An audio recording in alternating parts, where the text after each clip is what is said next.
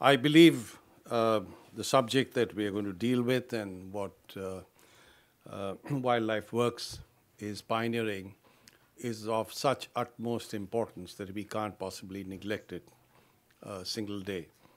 And I've come from a part of the world where there was very large-scale deforestation that took place soon after independence and even before that. And more recently, excuse me, I've been appointed as chairman of an organization in Guyana called the Ivokrama Trust. This is a trust set up by the Commonwealth Secretariat and the government of Guyana, offering 1 million acres of rich rainforest to the international community, essentially to develop it as a kind of a lab for sustainable management of these rainforest reserves.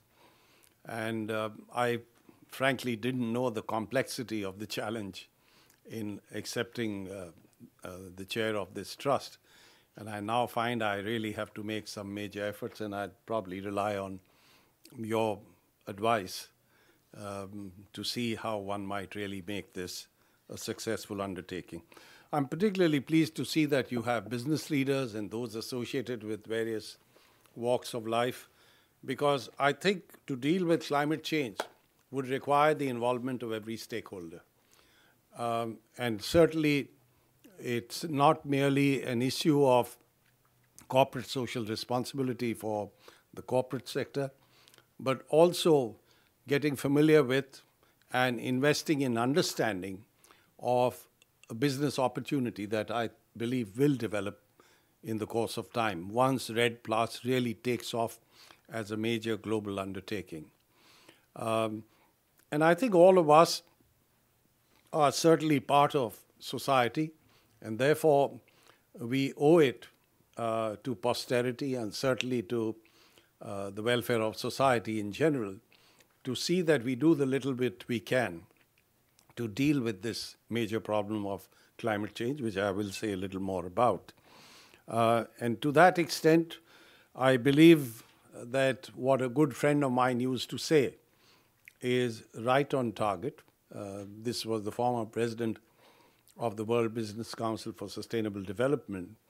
And he used to say business cannot succeed in a society which fails. And we are clearly facing the possibility of failure of a number of human undertakings as a result of the impacts of climate change. And therefore, I think it is important for us to work together. Now, let me start by projecting my PowerPoint slides. Turn to the first one.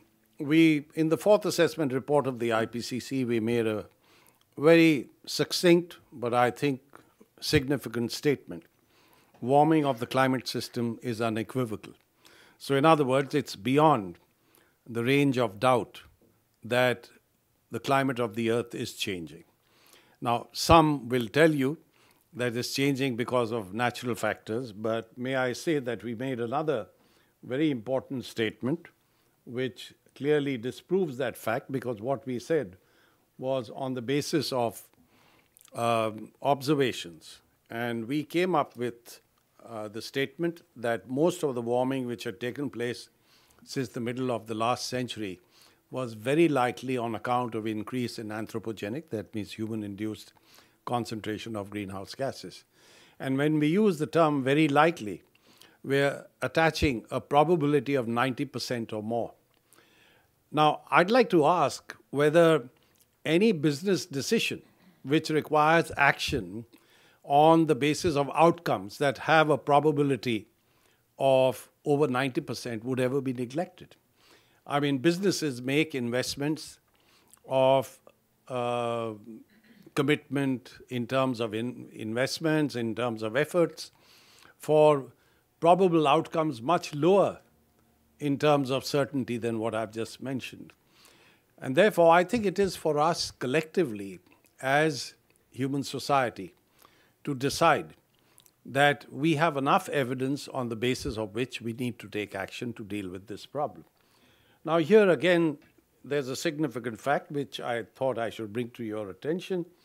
It was really 125,000 years ago that we had warming for an extended period of time, because after all, you do have blips, you have heat waves, which last a very short period of time. But I'm talking of warming that took place for a reasonable period of time. And this was 125,000 years ago. What was the outcome? Well, we had sea level rise of over 4 to 6 meters. I'm sorry, the M has dropped off over there. And that clearly means that the geography of the planet was very different at that stage. We certainly don't want to be responsible, even in small measure, for bringing about a similar state of affairs over a period of time. And this, you might ask, is, you might ask the question, how is it that we can get this kind of information? Well, I've been to Greenland, where a lot of these ice cores are drilled, and you essentially go down deeper and deeper, and you're really uncovering ice cores which go back hundreds and thousands of years. And it's a fascinating science, because when you go a certain depth, you can easily tell the period of when that ice was formed, and within it are pockets of air which are trapped. So you analyze that, and there's a whole range of other factors also that can be analyzed, on the basis of which you can come up with indisputable conclusions on what really happened at that point of time. And Greenland, may I mention, just as an aside, is a fascinating place, because it's the largest island on Earth, other than Australia, which is a continent. And it is full of ice, about 3 kilometers high. It's a mountain of ice. And wherever you look, you see nothing but ice. In fact, we went on a US Air Force plane, which doesn't land on wheels over there, it lands on skis. And therefore, the ice has to be absolutely perfect for that kind of landing. And the plane that we went on actually couldn't take off for a while because it had just snowed, and the snow was rather soft at that stage. I'm only mentioning this to bring out before you the fact that science has advanced to a point where to question the veracity, the reliability of what we come up with is really an insult to the body of knowledge that exists. Of course, one always welcomes debate because science and knowledge thrive on debate. But I think we should have an open mind to accept where we are left with very little doubt of the findings that science has provided to us. Now, just to quickly go through what observations tell us, if you go back in time to the beginning of industrialization, you get average surface temperature increase of the type that you see in the first figure over here. And you can see there are fluctuations, and those fluctuations are the result not only of human-induced climate change, but also natural factors like solar activity, volcanic activity, and so on. But what is very significant is the fact in the last 50 or 60 years, the trend is clearly upwards. And this is where the Anthropocene age has set in. That means human beings are now dominating changes in the climate with our actions. If you look at the second figure, that tells you about sea level rise, which is the result both of melting of the bodies of ice across the globe, and the very well put together film clearly showed you how the Arctic is melting. In fact, at the end of May, I'm going to be in the Arctic region again, and it's so palpable, it's so visible that you go there, even if you have an iota of doubt, you come back fully convinced because it's there before your eyes. You really can't mistake what is happening over there. However, in the 20th century, average sea level rise was about 17 centimeters. Perhaps being in San Francisco and in this beautiful area, you wouldn't be worried about 17 centimeters. But if you're living in the Maldives Islands, where most of the 1,000+ islands are barely a meter above sea level, then 17 centimeters is a lot. It's a big threat. because every time you have a storm surge, every time you have coastal flooding, somebody's life and property is at risk.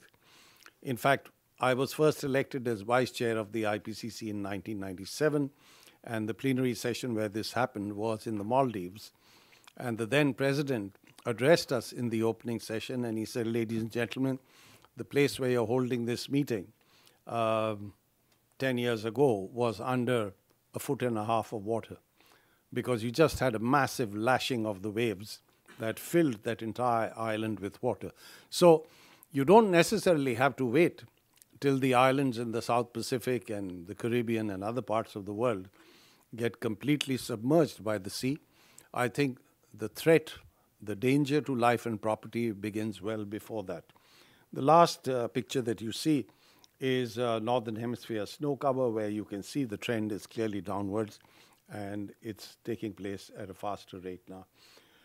I'll quickly run through this. What are the causes of change? Well, greenhouse gas emissions between 1970 and 2004, that's when the fourth assessment report of the IPCC sort of completed its assessment of all the data that was available, have grown 70%.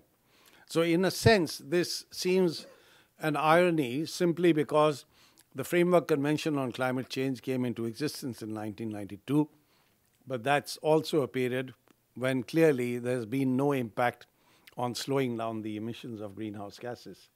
And CO2 emissions have grown even faster at 80%.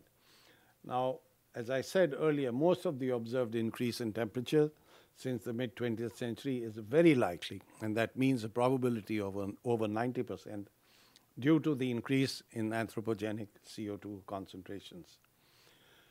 Just to quickly tell you what are the sources from which we get these emissions, well, here you see the trend in the increases that have taken place, and I've already described the total increase that took place in this time period.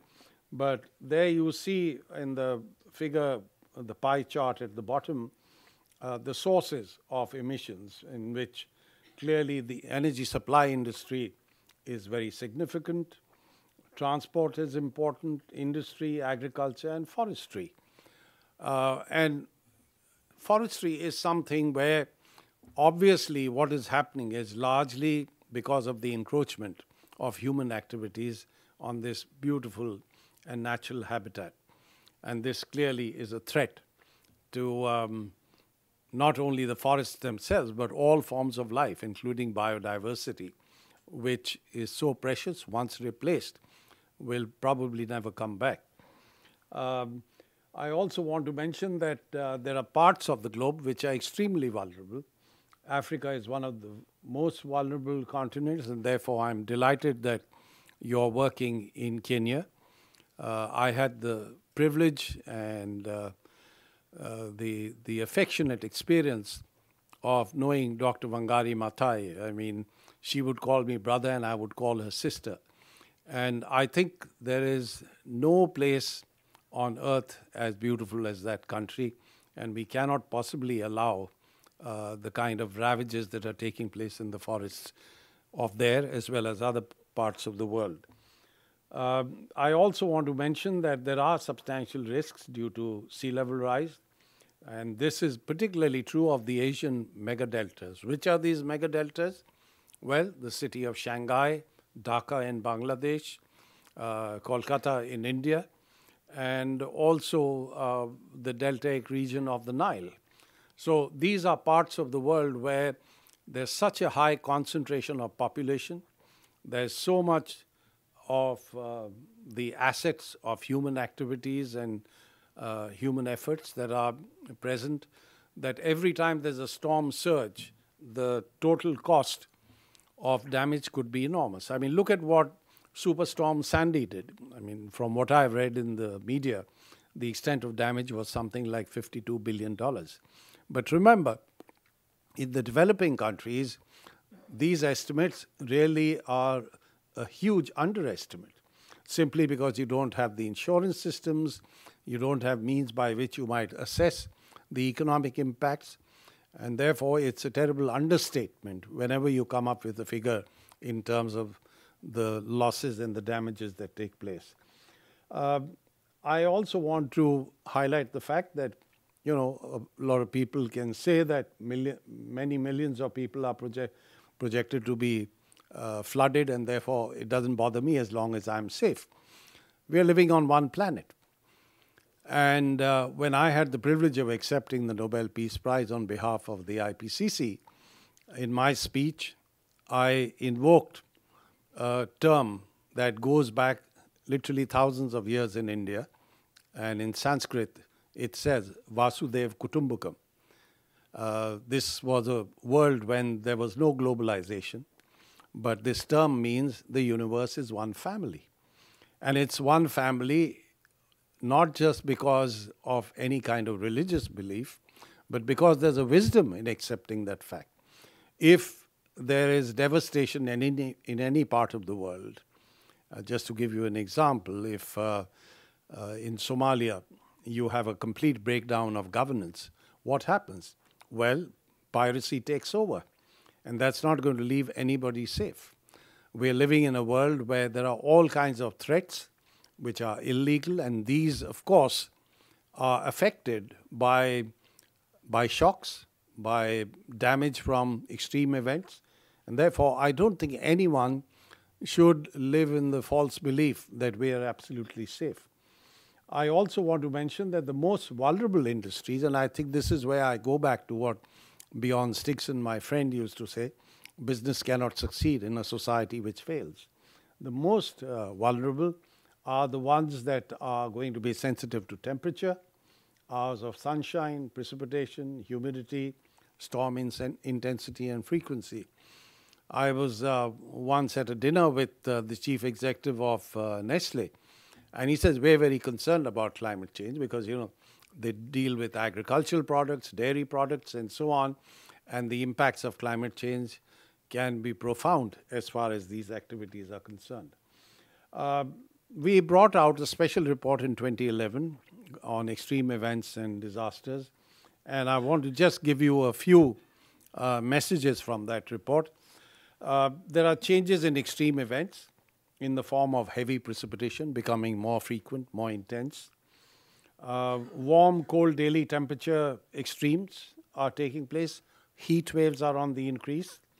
Sea level rise, certainly extreme sea level rise as a result of these extreme events can also pose a major threat. Now, here what's said at the bottom in that caption is very important. We've estimated that some of the heat waves that currently take place once in 20 years will, by the end of the century, take place once in 2 years. For those of you who know about the terrible tragedy that took place in Europe in 2003, mainly in Paris and around Paris, but in other parts of the continent as well, saw as a result of that heat wave, the massive heat wave that came about, something like 40,000 plus deaths occurring. So this is something that obviously is not going to leave anybody untouched, because these heat waves, we have found, are increasing in frequency and intensity across the globe. We also know that some parts of the world are far more vulnerable than others. If you look at the estimate of deaths that have taken place between 1970 and 2008 from all kinds of disasters, this is not climate-related disasters, but all kinds of disasters, 95% have occurred in the developing countries, 5% in the developed world. And I think that's because you just don't have the early warning systems, you don't have the infrastructure, you don't have the means by which life and property can be protected in the developing countries. In the country of Myanmar, in the year 2008, there was this massive cyclone called Nargis, as a result of which 140,000 people lost their lives. Their homes were completely destroyed because these are very flimsy dwellings. And therefore, I think we need to be sensitive to the fact that in an unequal world, unfortunately, the impacts of climate change are also unequal. They are far more severe on those who are least responsible for having brought about this situation to start with. I also want to highlight some abrupt and irreversible changes that are possible One could be partial loss of ice sheets, which can lead to meters of sea level rise. And that, once again, as I said earlier, could change the geography of this planet. We also assess that 20 to 30% of the species are likely to be at the risk of extinction if increases in warming exceed 1.5 to 2.5 degrees Celsius. So quite apart from the impacts of logging and illegal felling of trees, there is also the impact of climate change, which can pose a major threat to biodiversity, because this 1.5 to 2.5 degrees Celsius is not something that's improbable with the trends that we see in existence today. And if we have this massive threat to 25 to 30% of the species, then you can imagine this is something which is totally irreplaceable. The meridional overturning circulation, which is what you might call the Gulf Stream, which keeps a good part of Europe warmer than it would have been normally, is also going to be affected. Of course, in this century, there is no danger of it breaking down in any way, but it could change in a manner that marine life could be affected. Now, the reality is that neither adaptation nor mitigation alone can avoid all climate change impacts. However, if they complement each other, and together they can together significantly reduce the risks of climate change. You know, some will tell you the world can adapt to this rate of climate change. Now, nothing could be further from reality. The truth is there are limits to adaptation. You could reach tipping points or benchmarks beyond which it would become very, very difficult to adapt. Some even go to the extent of saying, why worry about a few small islands? Those people, a few 100,000 people, can easily be moved elsewhere and resettled in other locations. Now, that to my mind is a very cynical view, because you're forgetting the fact that these are cultures which are rooted where their great-grandfathers, their grandfathers' bones are buried. They have a long history and tradition of human existence, which you have to value. You can't dismiss that, because if you do, then clearly that's a very mechanical treatment of an intensely human problem. There is, of course, fortunately, enormous potential for the mitigation of global greenhouse gas emissions. And may I highlight REDD as an extremely important part, because this is something, theoretically at least, can be done in a very short period of time.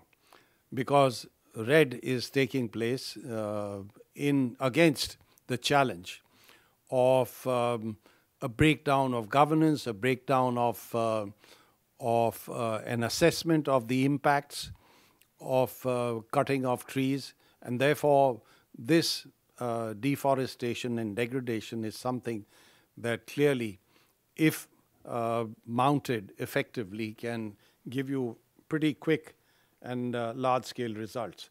Now, here I just want to highlight another important fact, and this, of course, is very true in the case of REDD projects. One is often told that, you know, mitigation would be an extremely expensive proposition and would slow down the growth and the good things in life that we have become accustomed to. Well, the reality is very different.